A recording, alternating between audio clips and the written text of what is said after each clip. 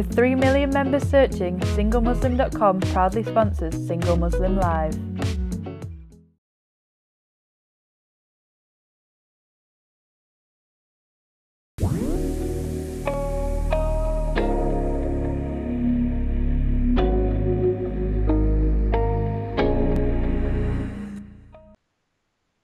Salam and welcome to the Single Muslim Live, sponsored by SingleMuslim.com with me, Nazia Khatun. We're live here on Sky 752 and across Facebook, Instagram, Twitter, and YouTube. Wherever you're watching, a very warm welcome, and you too can join in today's discussion and get advice by simply calling through to the studio on 01924231083. And remember, standard rates apply, so please make sure you get the bill payer's permission before you call in, or why not share your thoughts with us on WhatsApp on 079-507-97017.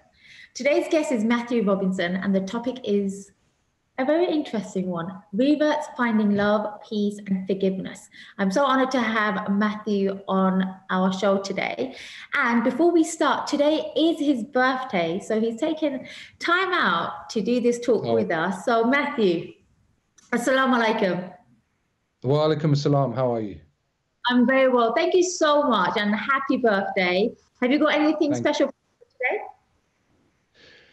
My wife Farah's making me a carrot cake for my birthday, and that is the highlight of my day. Oh, bless you. No, honestly, I really appreciate you taking the time to talk to me today. I'm really actually excited to go through this interview with you and just get an idea of your journey, basically. But before we start, tell us a bit about yourself and what you do. Okay, well, I run a film company called Migration Films, and what I do is I'm basically a humanitarian filmmaker. So that involves me filming some events in the UK, but most of it is events around the world, whether it's delivering of aid, places like Yemen, Iraq, Palestine, Bangladesh, to like the Palestine Half Marathon, which I took part in, Ritual Challenge Pakistan, yeah, that kind of thing. Yeah, that's pretty much what I do. I'm an artist. I paint for fun, not for a career. I don't know if I could do that as a career. It's just a great creative release for me, painting. But yeah. Your journey has been very, very adventurous with the travel, with the filmmaking, and the charities that you work for. And it's an insight to see who you were before and where you are. And I know you on a personal level because where did we go? Was it Morocco? It was Marrakesh first. I was filming you guys doing the run, and that was what inspired me to sign up to run the Palestine Half Marathon, was the Marrakesh one. It's crazy how people meet and what we can do to inspire other people as well. I know a little bit about your story. So can you just give us a little background of your journey into Islam? What was it like when you took the Shahada, and what inspired you actually to do the... You want the abridged version, yeah? Okay, basically, I come from a very loving family, Christian upbringing, Church of England. Used to go to Sunday school every Sunday, and I couldn't get my head around the fact that Jesus was God's only son. I thought, hang on, that doesn't make sense. We're all creations of God. Doesn't really, doesn't add up. And I felt that I wanted to be able to talk to God directly. And I don't know, it just, when I was 13 years old, I went to Church of England secondary school. It was actually founded by the Knights Templar, ironically, in 1300 and something, in Bristol. And a new vicar took over in the village I grew up in, just outside of Bristol, and he came to the house and I said, "How's your school?" And I said, "Well, it's very nice. Some of my friends' vicars come and take a Monday morning religious assembly." He's like, "Oh, I'd like to do that. What do I need to do?" And of course, I was only 13, and what I meant to say was, give a parable, inject some humor because it's teenagers. But I was 13, and I said, "Just be funny." And he turned around and was like, "How dare you take my work in vain? How dare you take the Lord's name in vain? Who do you think you are?" This is in front of my parents. My parents were like, "What?" I turned my back on organised religion. the age of 13. I was like, do you know what? If you represent that, God, I don't, or religion, I don't want a part of it. But I still, you know, I looked at Druidism, I looked at Hinduism, I looked at Wiccan, I looked at all sorts of things, yeah. But I knew there was an energy and a power and a God, a higher power and an energy. Well, to cut a long story short, but my mum, right, she's a great judge of character, and she was always supportive of Yasser Arafat and the Palestinians, and said, you know, I don't agree with what's happening in Palestine. I think it's terrible, you know, how the Palestinians are being treated. And she's a very good judge of character. So, I mean, okay, fast forward 10 years. I was 23 years old, doing my media course in Bath. And one of the questions was the representation of Islam in the British media. So that question jumped off the page at me, because my parents, for their faults, are telegraph readers, unfortunately. But basically, in the Telegraph, it would say Israeli settlers, farmers, civilians, Palestinian fundamentalists, extremists, terrorists. And I can remember that disparity of language, yet my mum was like, well, these poor people are being persecuted. And so that's what jumps off the page at me. And at the age of 23, I went down to the mosque in Bath. I thought, I'm going to find out more about this. Yeah, shaved head, eyebrow pierced, Bristol Rovers shirt on. I think they thought I was going to go and cause some damage there. But the guy invited me in, and we sat down and we talked for 2 hours, just on the basics of the Quran. You know, one guy was like telling him about the American foreign policy. Another brother was like, we must talk about the Zionist conspiracy theory. And the Imam was like, no, we're just going to talk about the basics of Islam, just Islam. Forget politics. And I sat down and listened, and I left there a couple of hours later, and I was like, do you know what? That's a logical, loving, forward-thinking set of guidelines, scientific set of guidelines to lead your life by, if you need it. And I would pick Islam over Christian. I'd pick Islam if I had to pick a religion. I don't need it. I'm fine. But if I had to, that's what I'd pick. And then 4 years later, I met my now ex-wife in London, wanted to marry her, and she said, you need to convert to Islam in Pakistan. I was like, okay, sounds interesting. I'm up for that. And so went to the Faisal Mosque, flew to Islamabad. That was 2001, June 2001. I took the Shahada in the Faisal Mosque, Islamabad, that incredible building with the 4 minarets on the corners, amazing bit of architecture. Guy called Professor Dr. Ali Zahmad did the conversion or reversion, however you want to name it. And I asked him, what do I need to do to become a good Muslim? And he said, listen, this could be quite controversial, so please excuse me, I hope not to offend anyone, but he said, don't listen to mullahs, don't listen to men with hats and beards who tell you this and tell you that. Read the Quran and talk to God. It's your deal with God. It's got nothing to do with anyone else. But read the Quran. And alhamdulillah, that was amazing. You know? And funnily enough, I met Mufti Menk last year in a charitable organisation, and I asked him the same question. I said, I asked this 20 years ago.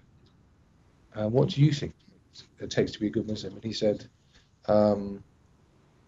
be grateful to God for everything and be kind to all of God's creations. That's it.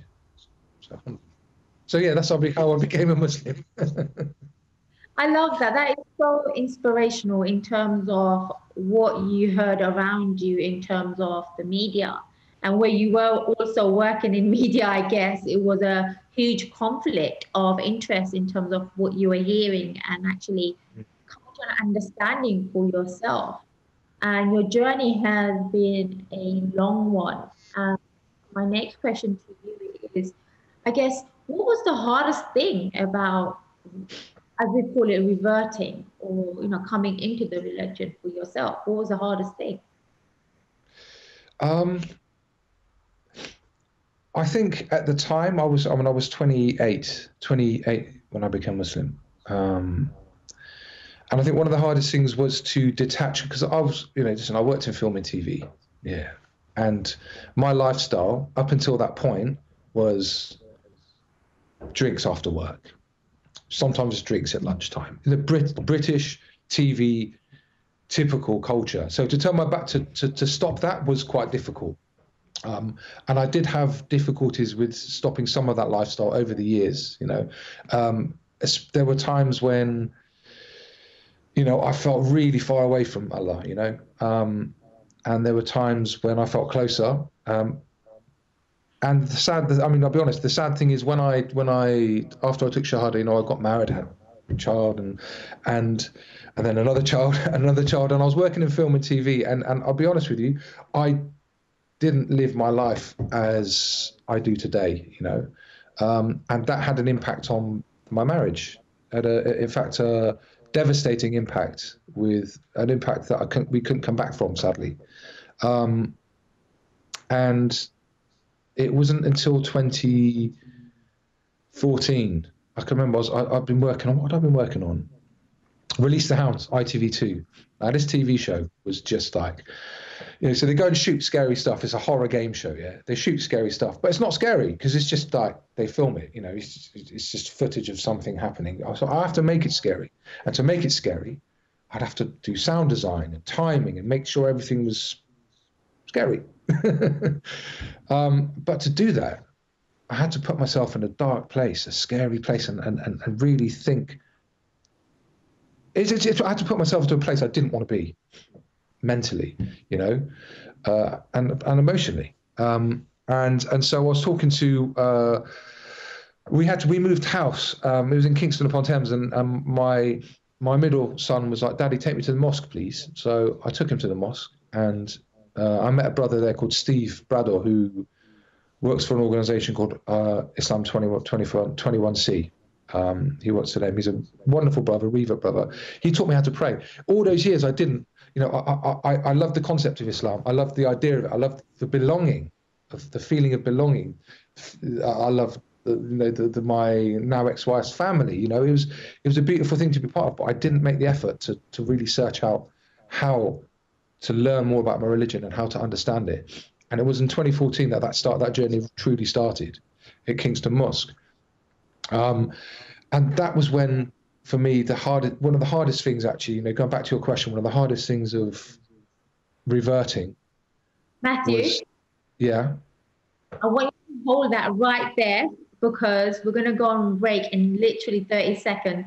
Okay. I just asked Matthew what was the hardest thing about coming into Islam.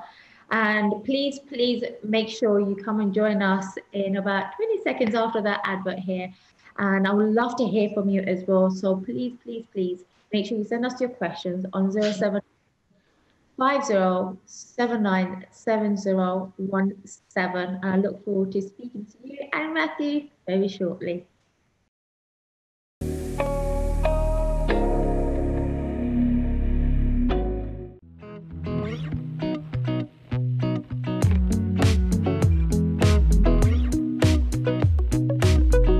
With 3 million members searching, SingleMuslim.com proudly sponsors Single Muslim Live.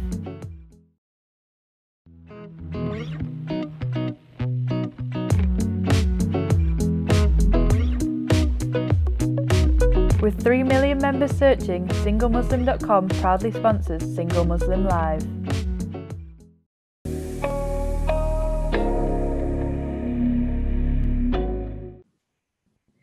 Thank you for coming back and joining us. And I want to go straight to Matthew. The topic is about reverts finding love, peace, and forgiveness.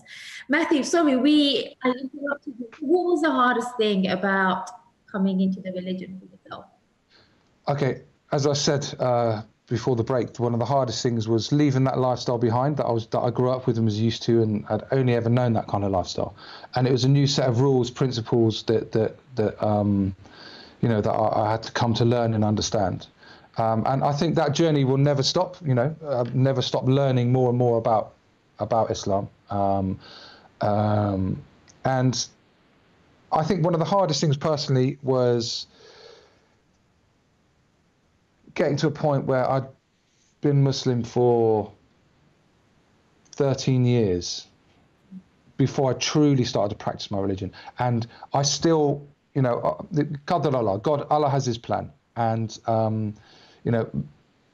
my time was the right time for me to do whatever I'm doing. That's what I believe. I believe Allah has His plan, and once I started to learn more about Islam in 2014, and then I'd had enough of working on these awful TV programs. Sorry, but they are awful. I spoke to my friend Steve Brudder at Kingston Mosque, and he said that a charity was looking for a videographer. So I became a videographer at Muntada 8, who are based in Parsons Green in West London. And that was where I really started my spiritual growth, and my understanding and practicing of Islam truly blossomed at that point, basically. But yeah, I think that was the hardest thing. One of the hardest things was being Muslim for so long and not actually practicing my religion properly. Love it. What I love about you, right? You're just so sincere, and there is so much. You're just real with your information that I want to speak to you. And again, like leaving your lifestyle behind that you've been used to and growing up with is something we all struggle with. Even as a born Muslim, there are things that I have to discipline myself not to do on a daily basis where I know it's not going to be beneficial to myself, like bad habits. So for you to do that, I feel like I learned so much from Reverts. They make like I'm not doing enough being a born Muslim. So people like you inspire me as well. So it's incredible. It's very inspiring. We have a question, so I'm going to take this. So really appreciate everybody who takes the time out to message us or text us. So Salam, thank you, Nazia and Matt Robinson. Matthew, he corrected himself because only your mom calls you Matthew, right? For today's show. My question is, have you tried Single Muslim app? And his other question is, are you still a Muslim now? Yes, he's still a Muslim now. Okay. Right. The first part of the question, no, I haven't tried Single Muslim. The second part is, yes, I am Muslim, and I will be Muslim till I die and beyond, inshallah. I find that okay, my birth name is Matthew Robinson. I was given a name, Muhammad Mateen, by my now deceased ex-father-in-law. And I thought for how much? I was until 2017 when I was in Bangladesh with Penny Appeal, actually, where I went to this mosque in Netrokona in the north of the country. And I went to pray Maghrib, and the guy asked me my name, and I said, I'm Muhammad Mateen. He said, no. You can't have the Prophet ﷺ's name and one of the 99 names of Allah. It has to be Abdul Mateen. So then, since 2017, it's Muhammad Abdul Mateen. So yeah, I'm still Muslim, and I try my best to live the best Muslim life I can, if that makes sense. Yeah, I hope that answers your question, Mr. Caller or Mrs. Caller. So can you just repeat for this caller, where did you take your Shahada as a Muslim? Okay, I took the Shahada in the Faisal Mosque in Islamabad, Pakistan, on the 1st of July, 2001. Dr. Professor Ali Ahmad reverted me. It's crazy, isn't it? That is the pinpoint, how you remember the dates, the month, and it's just clear as rainbow as yesterday. What place to do it as well, isn't it, in Islamabad? Wow. Yeah, no, I know. And he's head of Islamic studies as well, the guy who reverted me. So we're getting a lot of questions today. Wow, you're very popular, Matt. Okay, the second question is, okay, I'm going to come back to these questions, so I hope you're still watching us because I'm going to ask these questions. Have you had any backlash from your friends and family for reverting when you did? I've been really lucky, not really. My family have been wonderful, understanding, I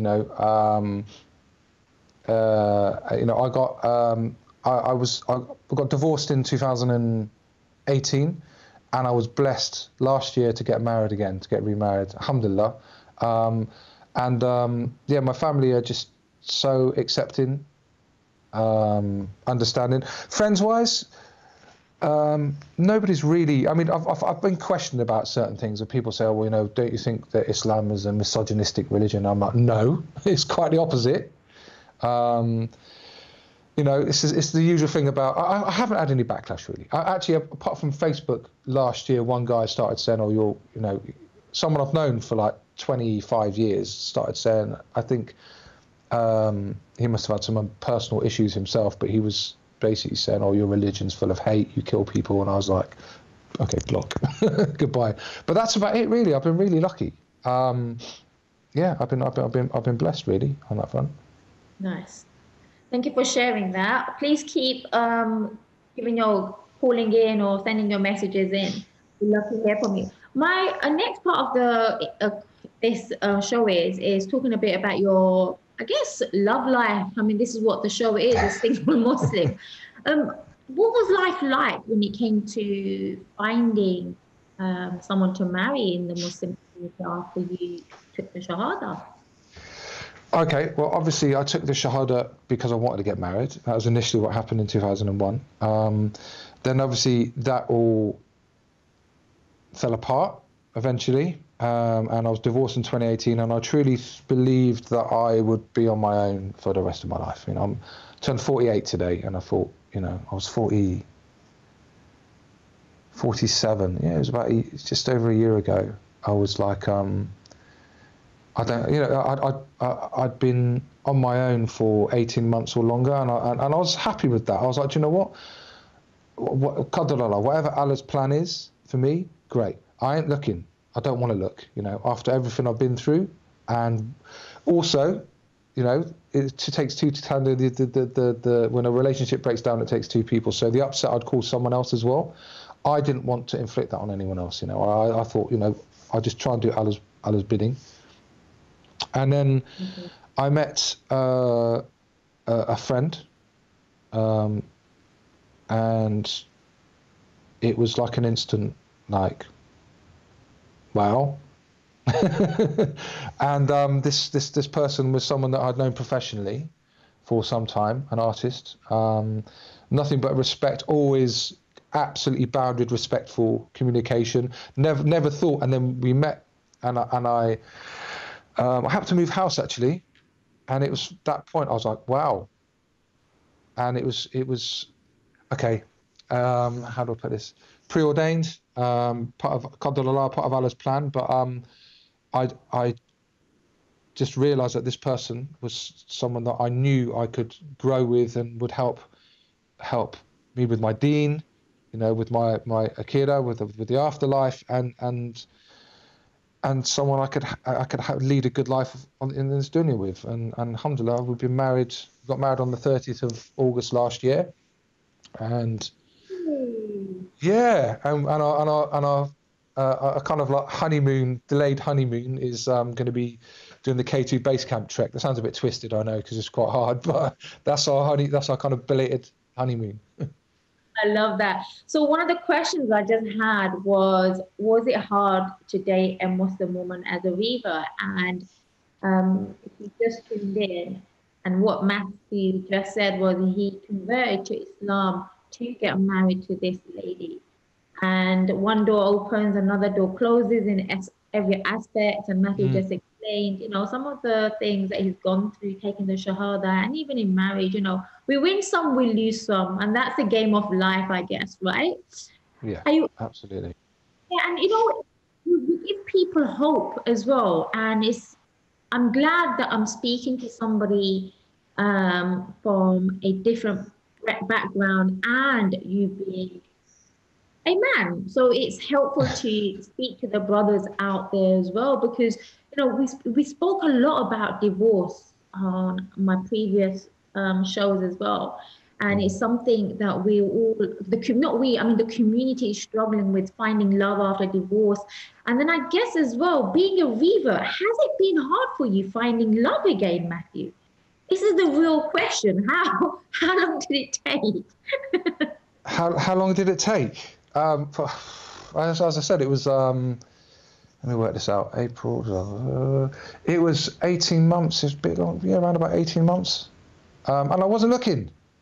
It wasn't at all. And I think from my own previous experiences, I was quite pessimistic. I felt quite down about stuff. carried a Matthew, lot of guilt as well. I'm gonna have I to think. again. I'm sorry. As soon as we come to the juicy part, we have to go on break. We are going to come back to that. If you guys are listening, please make sure you message us on 079 Maybe share us your story. Are you a revert? Have you found love? What's your story? We would love to hear from you. So please make sure you tune back in, and we'll see you very, very shortly.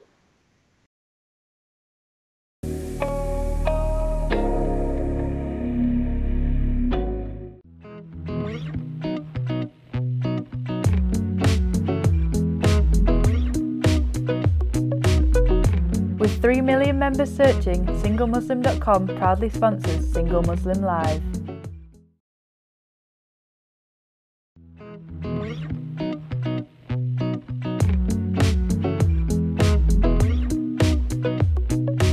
With 3 million members searching, singlemuslim.com proudly sponsors Single Muslim Live.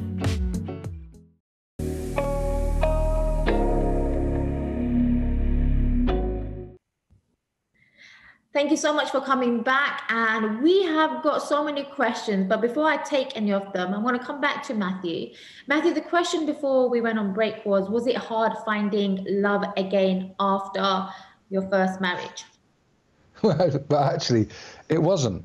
No, it wasn't at all, because I had made my mind up that I didn't want to look, and I was like, in fact, I said to myself, if Allah places someone in front of me, and that's the right person, then alhamdulillah, and that's exactly what happened.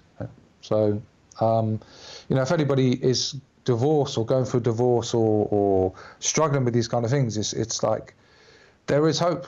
There is hope, especially if you stick to your deen and you pray, you play istikhara and keep it halal. Trust me, keep it halal, and things will happen. God's plan will happen, because the worst thing you can do is rush into something, force yourself into something, go on your nafs and think,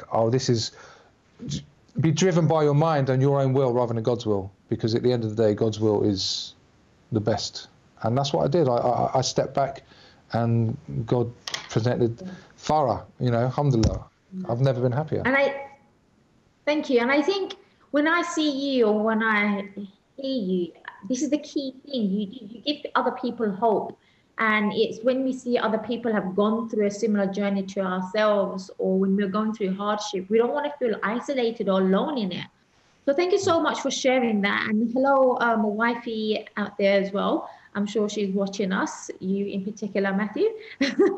So there's some questions there. Again, thank you so much. I appreciate every single one of you who take the time out to message or to live. Matthew, you're such an inspiration. My question to you is, do you have children? And if so, will you raise them Muslim? Okay. Yeah, tricky one, this. I have 4 children. I have a daughter who's 19 who lives independently in London. I have 3 boys who live in Morocco with their mum, so they have an Islamic upbringing. And I have 3 stepchildren who, all the children across the board, collectively have an Islamic upbringing, yes. Yeah. Next question. It's good, alhamdulillah, that Matthew has all these stories and memories that he remembers. Alhamdulillah. Yes, definitely. Another question. Okay.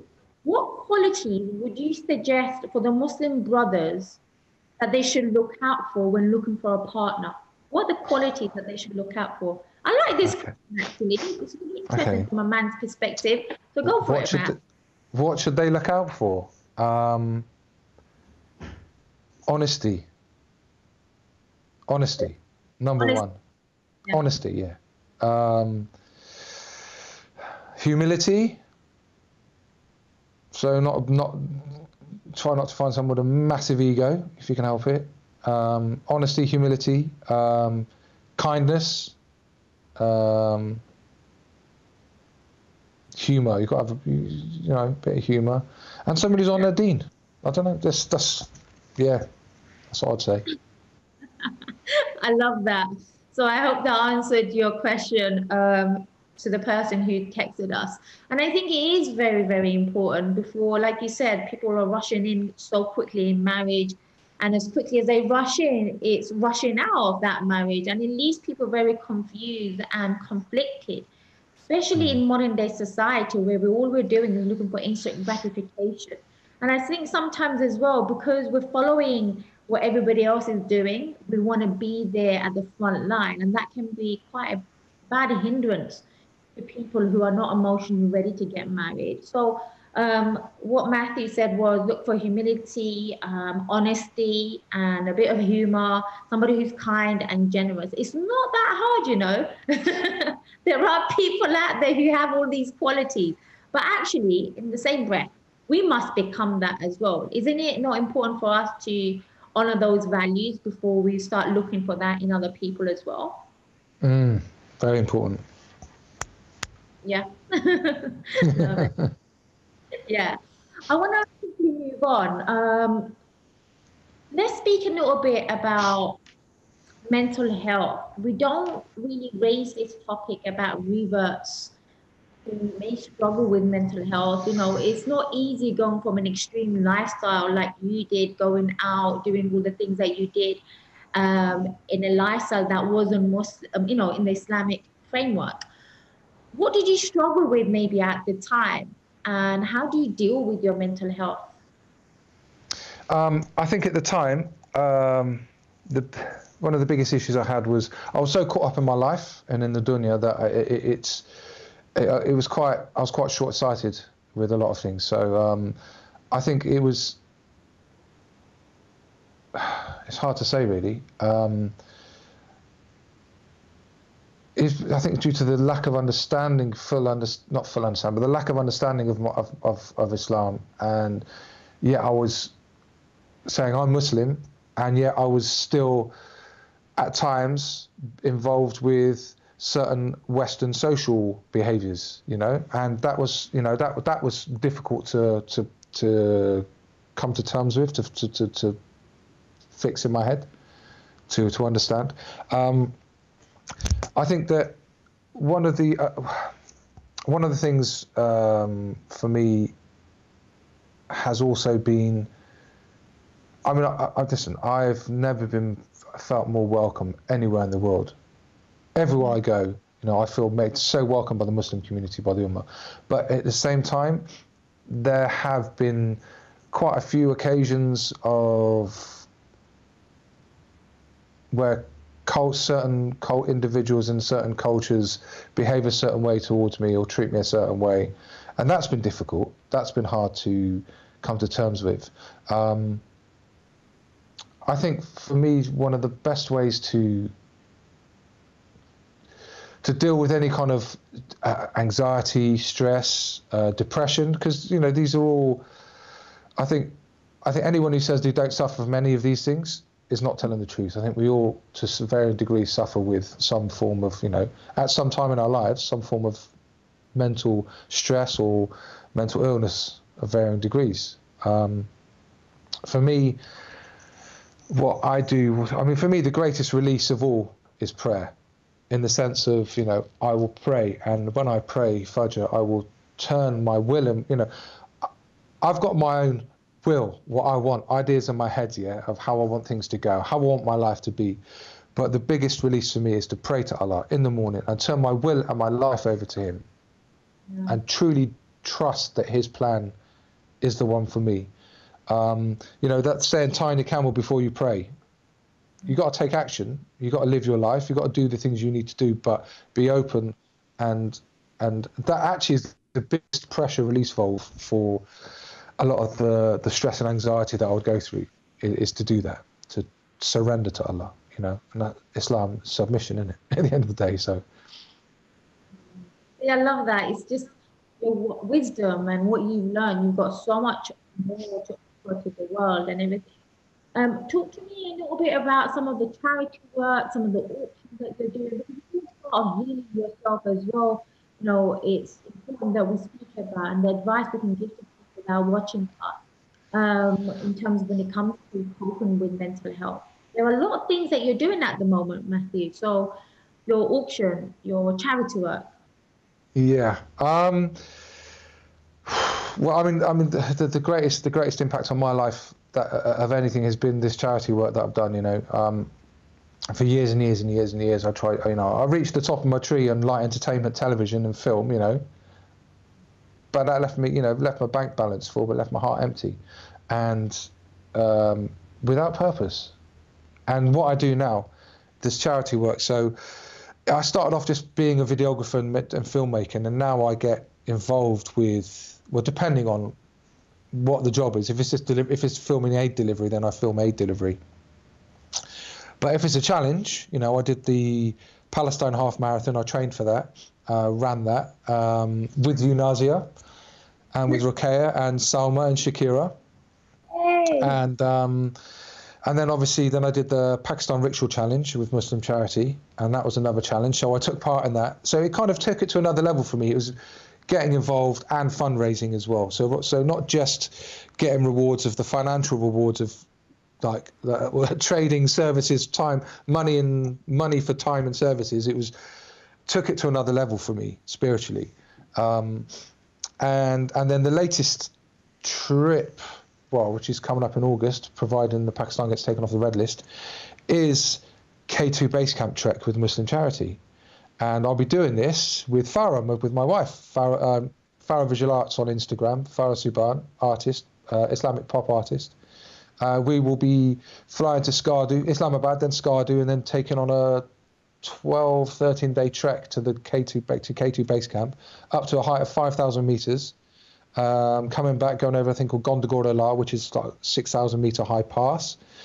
And then we'll be going to the Husha Valley School, Husha Village School, where Farah will be doing an art therapy workshop for the children there. So we're raising funds for that. Our target's at £5,000. And we're doing a Ramadan art auction, which actually there's 2 days left to run. Yes. Day and a half. So we're auctioning the work of Daria Rassit, of Hand of Aisha, of Usma Rani, of please forgive me if I forget anyone's name. Actually, I'm going to have to get my phone out. Do you mind if I just reel the names off quickly? Yeah, where can they go on bid for the auctions as well? Yeah, okay, the place to go, it's if you go to muslimcharity.org.uk/auction. That's simple. So we've got work from Aisha Ahmed, Hand of Aisha, Ifa Ali, Usma Rani, Daria Rassit, Nagahan Seymour, Farah Mosaheb, Rashida Osman, and Sawat Abbas. And myself. Yeah, and Farah. So we need to, the auction is closing at 7 p.m. tomorrow. We would like there to be more bids because obviously all funds raised, 100%, goes to Children of the World campaign, which what that does is that for this particular fundraising, a portion of it is going to go to provide water heaters in the Husha village. Now, this is a place in winter, it goes down to minus 25 degrees centigrade. People can't wash, the water's frozen. So they're providing water heaters to give, especially women and young girls, the opportunity for personal hygiene, for wudu, for prayer, just to make life bearable. And also for the Husha Valley School and for street children in Pakistan, Bangladesh and Kenya. So, yeah, that's what it's in aid of. I've already bid it, so if you guys are listening, there's a month of giving. Make sure you go and bid. Everything's going to a good cause. We will be going on a break shortly and coming to our last segment of the show. So this is your last chance to send us any questions or share your stories with myself and Matt. So we shall see you very, very shortly. And please stay tuned and bye. See you soon.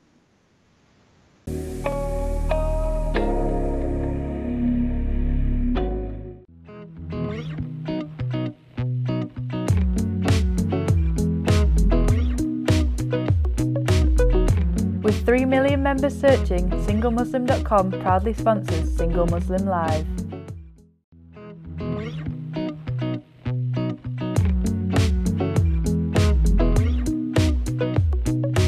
With 3 million members searching, SingleMuslim.com proudly sponsors Single Muslim Live.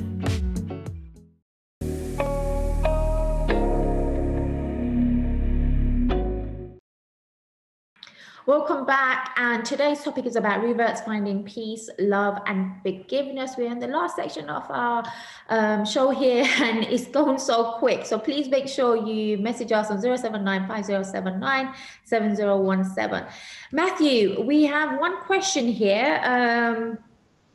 It's an interesting question, actually, from the viewer. What qualities should we avoid when it comes to seeking a partner? To avoid. Narcissism. No. Avoid like the plague. But it's quite hard to tell. People are very judgmental people. I mean, listen, we all know money's important, but somebody who's obsessed by money, avoid that. Yeah. I don't know. I don't know what to say. I can only talk from my personal experience. I don't know if this is the right answer. I can only tell you what I feel. So just go in with an open heart. Yeah, open heart, open mind. Be honest, and if you keep an open mind, open heart, and open eyes, then inshallah, if there's a red flag to be seen, Allah will get it waved strongly in your face. So. You know, we speak a lot about toxic relationships from a female's perspective, and it's mostly projected onto men. Not projected, but we see it being spoken about a lot. So it's important that we get a male perspective on what to avoid in females. There are toxic females out and about as well. And narcissism is a very important word that we understand what it is. And when something doesn't feel right for us, always make sure you question it. Not question it can actually get a lot of us into trouble when it comes to marriage and getting to know somebody. So thank you for asking that question to the viewer. We have a very, very lovely message here, a question actually. Do you have any tips for Muslim women who are dating reverts? Take your time. Any tips for Muslim women who are dating reverts? Well, you shouldn't be dating unless it's halal. So,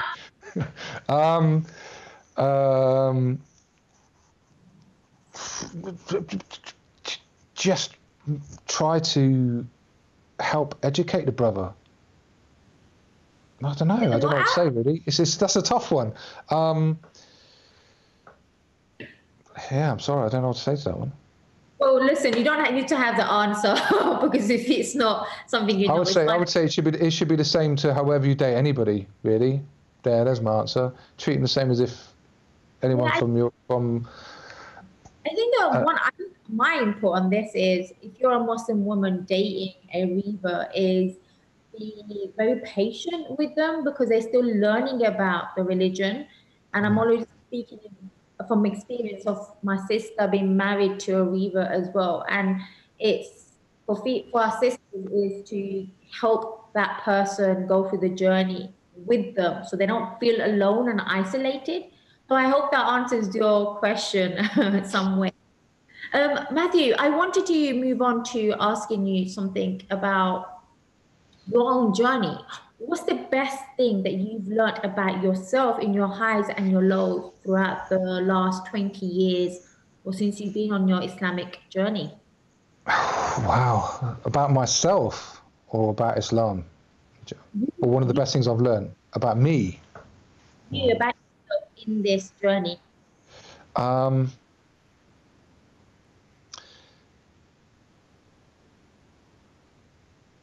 that's so tough. That's such a tough question. I've learnt that I have an open heart. I'm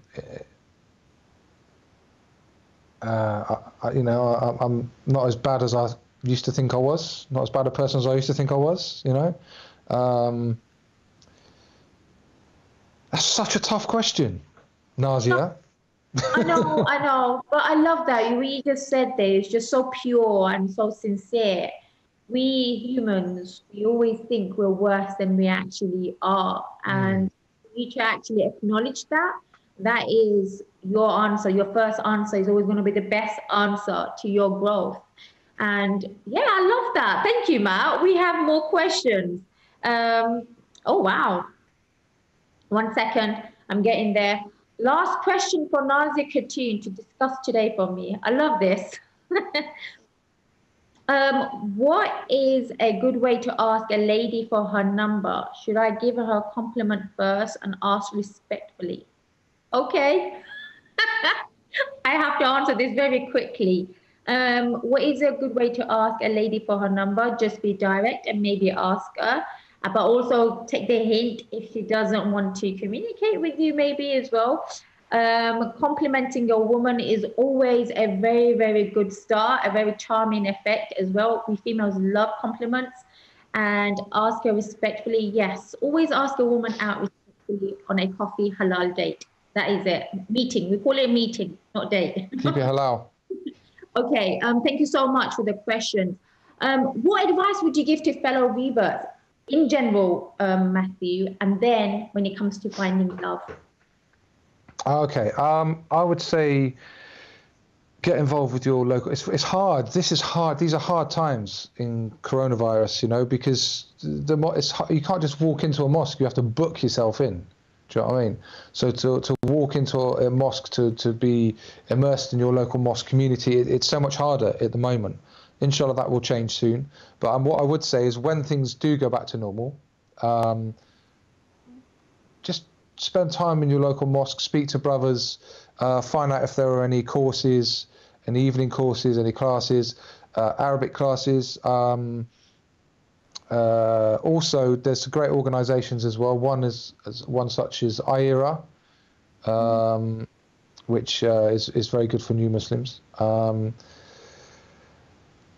Yeah, I would say ask people that you know if there are any support groups for new Muslims. And generally speaking, for reverts generally. Yeah, just be there for each other, support each other, you know. Don't be afraid to reach out, you know. Yeah. You raised something really, really important. I forget the times we're living in. People don't have access to this community to go in and walk in freely to a mosque like we did before the whole pandemic. So I think people need to really dig deeper now, and we need to reach out more to the reader brothers and sisters and make sure that they're in a safe place. But thank you for sharing that. That's really important to remember, to feel part of the community. And I mean, just to wrap it up and everything, what advice would you give to reverts when it comes to finding love? Because I guess that's going to be a very hard journey when you're trying to find yourself in the religion and then also love at the same time. What advice would you give to people going through this journey themselves?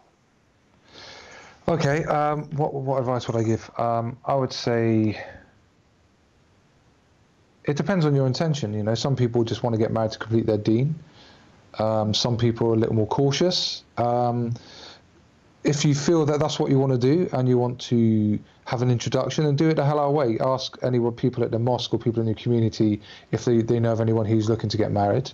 But just be careful, you know, just take your time. And if you are if you've met someone you like, then do it properly, you know. Go and speak to the meher or the dad or brother and just do it properly. There's no need to rush anything. Trust me, there's no need. Just take your time and yeah, that's it. No, I love that. See, it's nice to hear it from somebody you have a lot of years I do. experience. Matthew's 48 today. I am. Time of experience. I feel like 148 right now. You don't look 48 at all. Oh, bless you. There's one last thing I did want to say, again, is the auction, charity auction. Sorry, I'm going to plug that shamelessly. There's 7 p.m. tomorrow, muslimcharity.org.uk/auction. Go and bid. There's some banging works of art on there. So you'll be giving Sadaqah Jariyah to these children around the world, yeah? And you'll be walking away with an amazing work of art at a fraction of the cost to get it in a gallery. No brainer. Do it. And also, when my book comes out next year, look out for that. Travels of a Humanitarian Filmmaker. When is that coming out next year? Well, yeah, hopefully. It's written. I just went into it's going to be out on Audible. It depends how long it takes to go through all the paperwork and the process, but it'll be out on Audible by the end of the year, and inshallah print sometime next year. But yeah, it's about my travels with the different charities. So I'll be the first person to buy that book, so it'll be interesting. It'll be very interesting. Before we go, all right, let's say maybe 3 words. 3 words. What's been the highlight of your journey so far? The highlight. Not 3 words. Oh God! Do you know what? When I'm filmmaking or I'm doing corporate videos or whatever, I ask people to do this very same thing, and I think it's so easy. I'm like, yeah, just say 3 words that sums us up, and now you're turning it on me. Blimey. Okay. 3 words that sums up my journey: hope,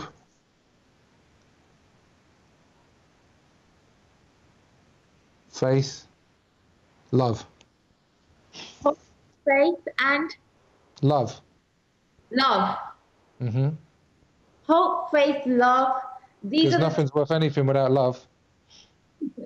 3 things we're going to take away from speaking to Matthew today. Honestly, Matthew, time has flown by. If you have missed the show, I'm sure you can find it on repeat on YouTube. Please make sure you take the time to actually watch this. It's been a joy talking to Matthew today. So just to summarize, we have been talking about Reverts finding love, peace, and forgiveness. We had Matthew talking to us about his journey right from the time when he took his Shahada, the obstacles that he faced, overcoming the challenges as a leader, finding love, going through divorce, overcoming mental obstacles, I guess, and then finding love again. We spoke a lot about what advice we can give to reverts and how to actually find love for reverts as well. So everything has been so wonderfully given to us today by Matthew. Matthew, what are you doing for your birthday today? Very quickly before we come off air. Sorry, what was that? What are you doing for your birthday? Well, I'm about to go to Asda to buy some ingredients because Farah's going to bake me a carrot cake. Carrot cakes. Carrot cakes are my favourite. So much to my guests. Thank you for joining us, and from me, Nazia Khatun, along with the whole team at British Muslim TV. Thank you for watching us, and assalamu alaikum.